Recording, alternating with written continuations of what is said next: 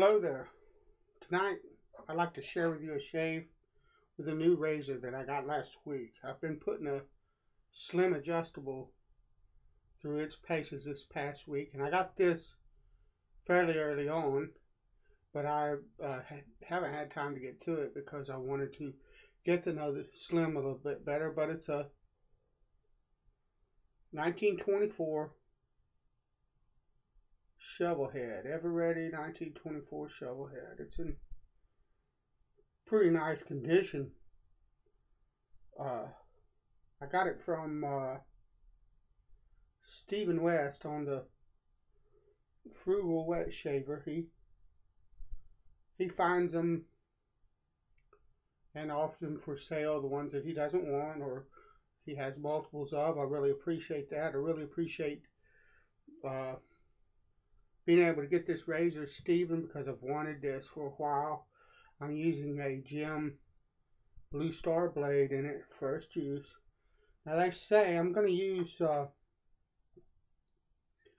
B&M Seville and my Semogue 1460 boar brush. Now they say that these shovel heads, I've never used one before, are aggressive. We're going to see, I've read horror stories about them on the. I love the way this Seville smells. It's really strong when you lather before you lather it. It's really strong off the puck, and to be honest, kind of turned me off when I smelled it off the puck because it was too strong. But once you lather it,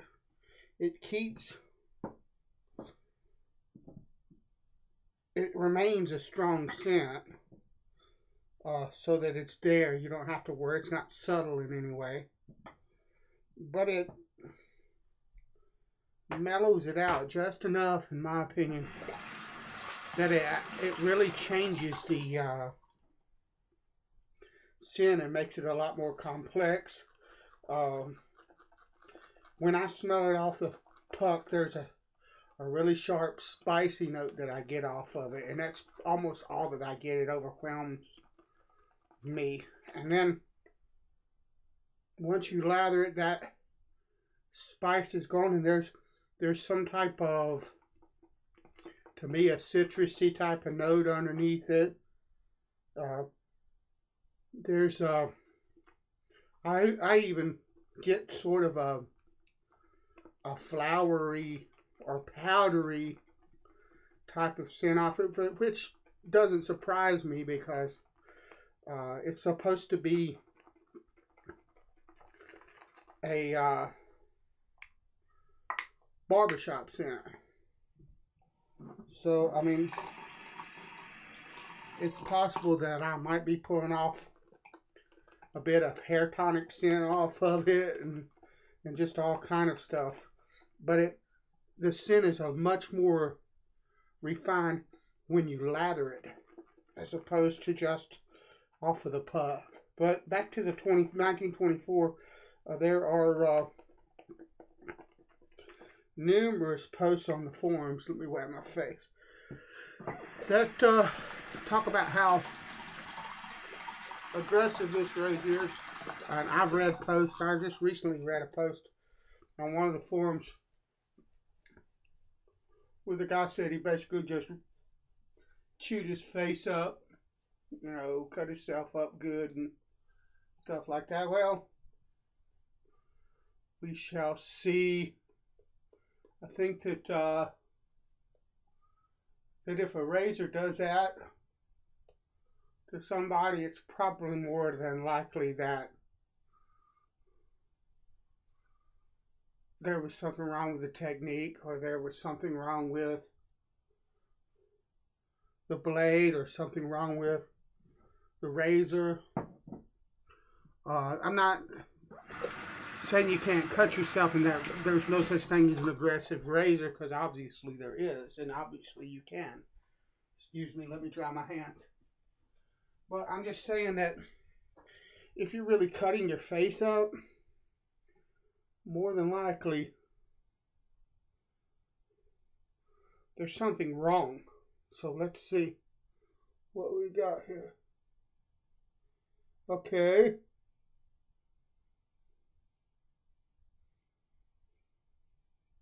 I can see how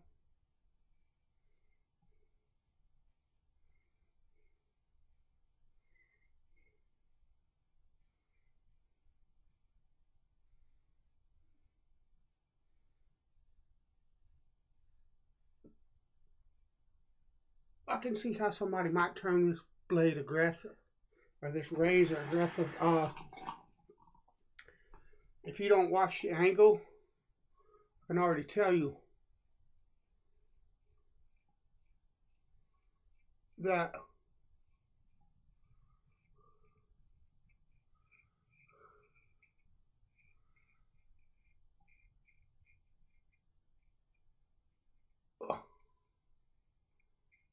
this razor will end up scraping instead of cutting.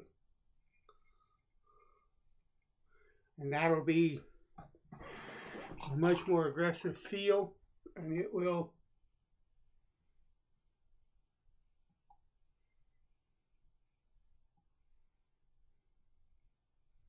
cause issues. But now that's incredibly smooth for a first pass. And this is a trouble spot that it takes a lot to get it smooth, and it irritates, and I can tell right now that's a really nice smooth pass, and there's no irritation. With this razor, one of the biggest things that I have read on all the forums is in regard to the angle of the head.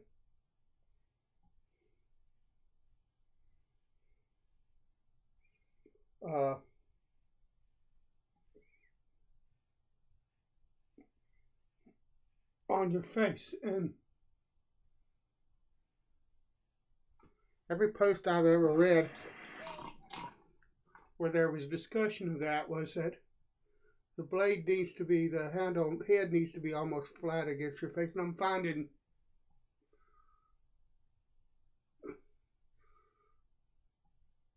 I'm finding that to be the case with this.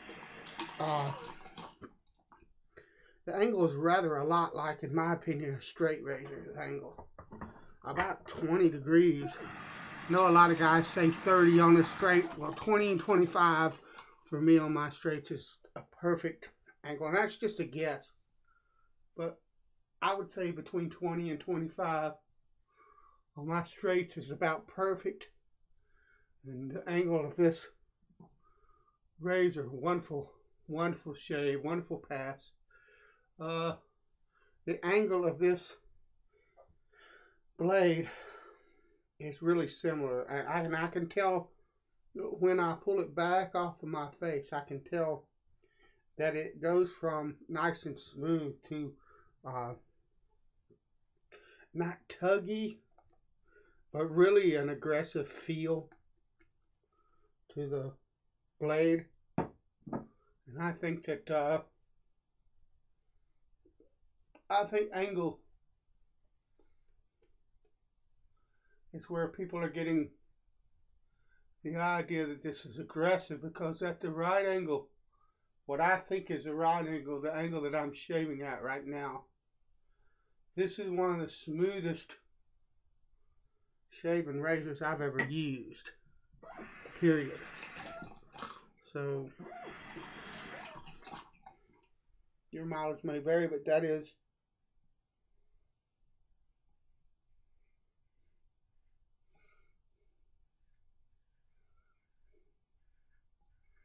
right there is absolutely lovely.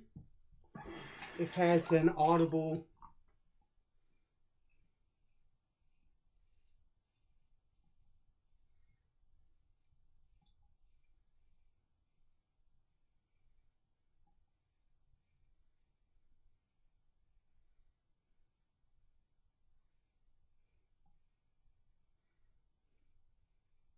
there's a wonderful audible quality to this razor. It talks. I love that.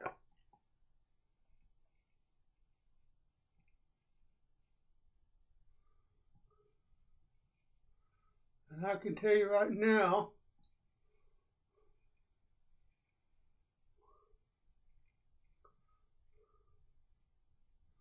just from going along and feeling the shave as I go, that it's an incredibly close shave.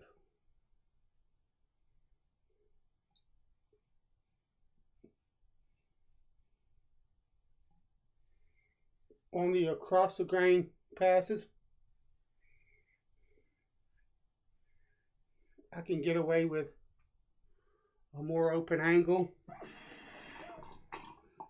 if I want.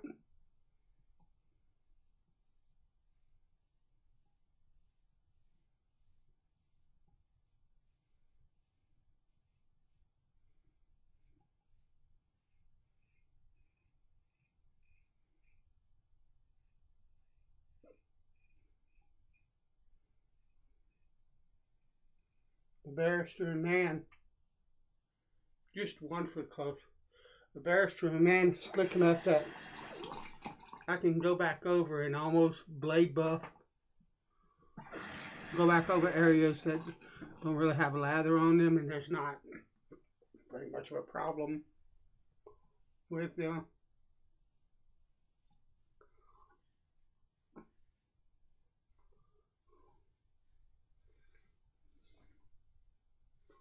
That's a lovely pass.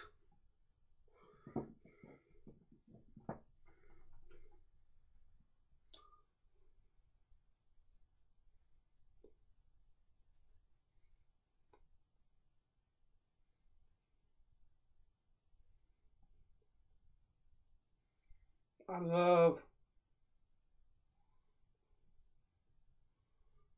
painting strokes on my face with lather, and there's barrister and man's lather. It's got a feel, just a really soft, a pillowy kind of feel to it that I don't find in a lot of different lathers.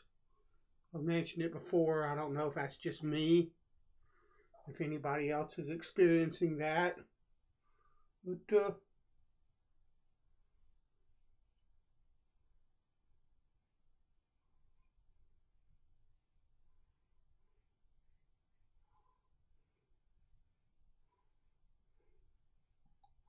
it's absolutely luxurious.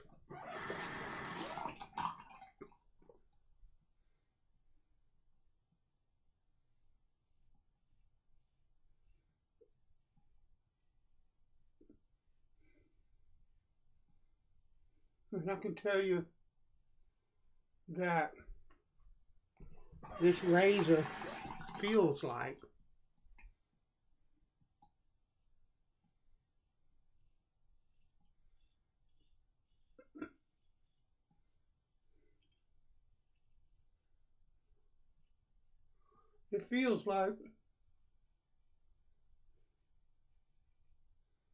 it's going to produce a very close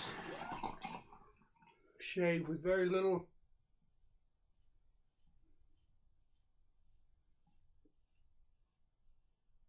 in the way of irritation. Now,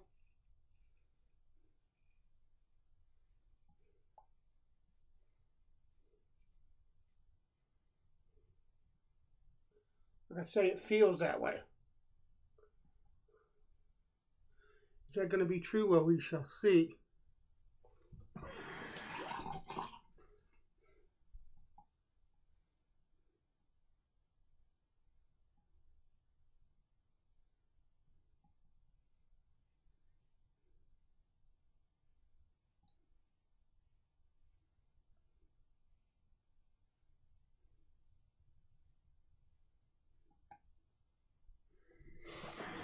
But right now, it's looking really good.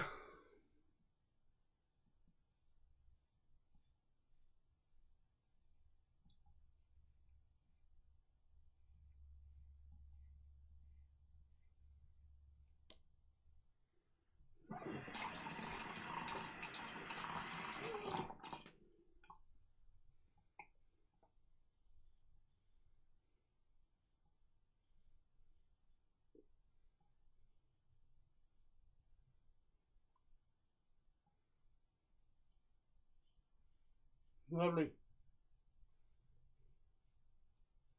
3 passes, no nicks, no weepers, nothing of the sort. Nice smooth shave.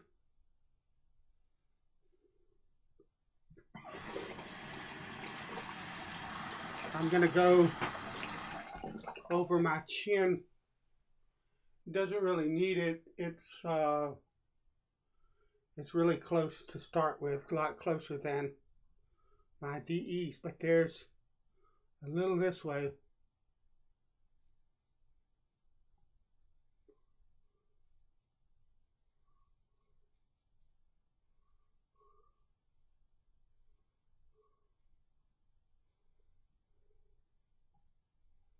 I want to get rid of that, just that little bit right there, and that's smooth as a cue ball. I mean, that's smooth. I like that. Wonderful, wonderful little shaver. I don't know what everybody's so scared of. That's a beautiful shave. Maybe I've never used them, but I've heard that the PTFE coated stainless blades can be a bit rough for the first couple of shaves. Maybe they're making a mistake and using the wrong blade in that razor, and that's why it feels so aggressive. But that gentleman is one of the smoothest, closest, most comfortable shaves I've ever had in my life. It rivals a straight shave for comfort. Like I say, I don't know what all the aggressive talk is about. That's wonderful, wonderful razor. We're gonna go with some. What is today? Today is Thursday. Don't know what. Okay. Go with a favorite. Some Pinaud Clubman. And let's see. Okay. Bit of sting here. Bit of sting along here, but not a lot. Quite a bit of burn here, but that's a trouble spot. But it's smoother than almost anything but a straight. This trouble spot here that I normally get, much smoother. No burn at all I can detect on the cheeks or the chin. I'm gonna put a little more on. A lot of guys on the forum say that the Pinaud Clubman is a strong scent. I don't find it to be. I actually prefer to put a bit more of it on because I like the scent of it, and it doesn't seem to stay as long. The Avon Wild Country, which was patterned after this, to me is a stronger aftershave, at least the vintage stuff. I've not tried the new because I've got a ton of the vintage laying around. But wonderful shave.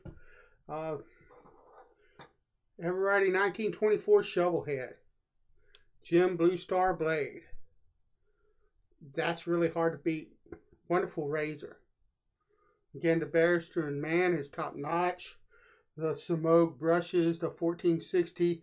The thing I like about them, when you get one that's well broken in, this one's been broken in for 6-8 months. It's incredibly soft, but it's still got a ton of backbone, and it's just a wonderful brush. That's my shave, gentlemen. God bless you and thank you for being a part of it, and I shall see you on the next shave video. Ever ready, 1924 Shovelhead.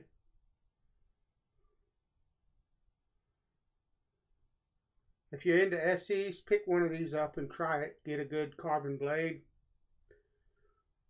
Watch your angle. I think you're going to find a really nice shaver. All right. God bless you. I'll see you on the forums and the social media, Google+, Facebook, and all of that. Thanks for being a part of it. Much appreciated.